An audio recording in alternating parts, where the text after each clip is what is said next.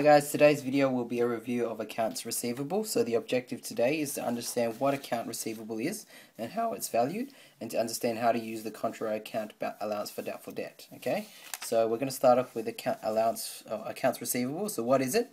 It represents revenue that is recognized but is uncollected, and the debtor has also been given notification that the amount remains owing and they still owe us. So the journal entry normally for this would be debit accounts receivable, an X amount, and then we also credit sales also by an X amount. So what we've been doing so far. So it's a current asset because credit sales for the period are expected to be collected by the next financial year, and the measurement and the valuation of accounts receivable on the balance sheet is given by the lower of cost, which is equal to the original value of credit sales plus any interest charged on credit, and net realizable value, which is the amount actually expected to be collected, which is equal to cost. So this amount minus A.D.D, which is equal to allowance for doubtful debt. Okay, and allowance for doubtful debt is something that realizes the risk that we won't get paid back what we are owed. So why do accountants actually do this? Well, accountants are conservative and will recognize the possibility of people not paying, and so therefore we will realize that if we can't get all our costs back, we do need to recognize that the net realizable value would be an amount that cost minus allowance for doubtful debt, any allowance for risk. And so we must be prudent not to overstate our assets of accounts receivable. Okay, so allowance for doubtful debt. So what is it? It's a contra account that presents a more realistic view of the net amount expected to be collected. And to establish this account, we need to recognize the bad debt expense with the sales revenue during the operations, and that reflects the matching principle. And the matching principle is matching revenues and expenses in the same financial period as they directly relate to each other.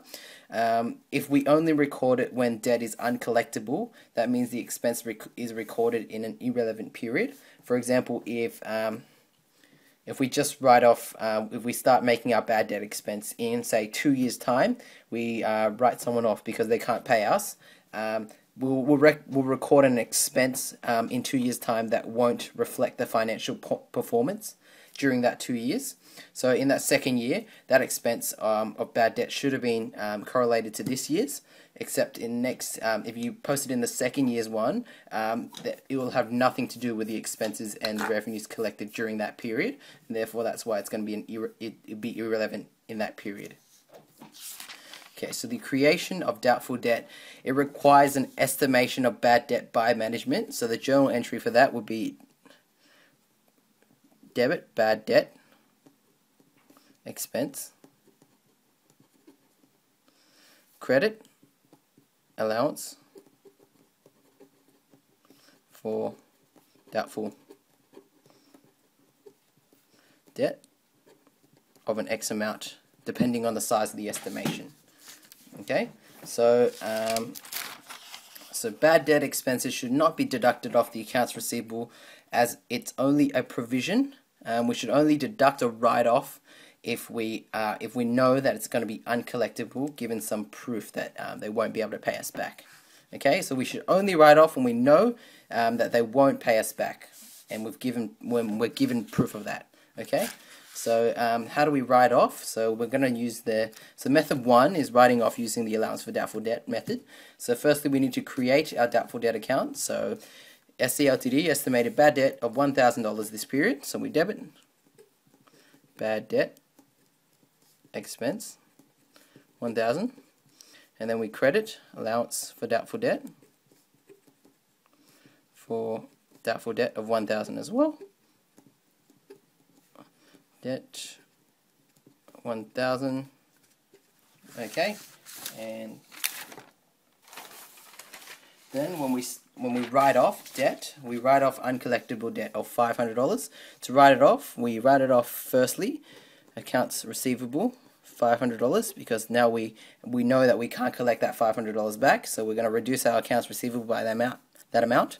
And then we also reduce our allowance for doubtful debt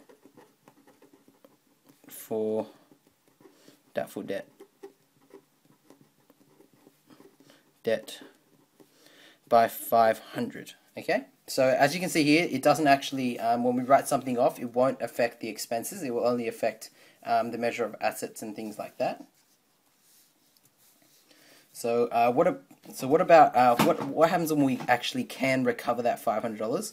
Say after 2 years, the guy that said he was bankrupt can actually repay us back. So what do? So step one, we reinstate the accounts receivable. So we reverse the write-off. So we debit back accounts receivable by 500 because now they can pay us. We credit back the allowance for doubtful debt, ADD for short, and then we record the collection of cash. So we increase cash by $500 because they paid us back, and then we credit accounts receivable by 500. Okay, and then the second method is the direct write-off period, or the write-off method, and that involves just recording bad debt expense right at the time when the cash or when the accounts receivable is recognized that we can't collect it. So the notification of bankrupt $500 and he cannot repay us. So that's when, if we're using that method, we record the bad debt expense then at the time he can't pay us, and then we credit accounts receivable by 500 at that time. So the problem is the expense can occur after the sales period, and that will affect profits in the next financial year, even though they're irrelevant to the financial performance of that year itself. Okay, so that's the end of the video, guys. Thanks for sticking around. I hope you learned something today. Cut study time with concise video summaries by top students. Visit spoonfeedme.com to view more free videos in this course and hundreds of others.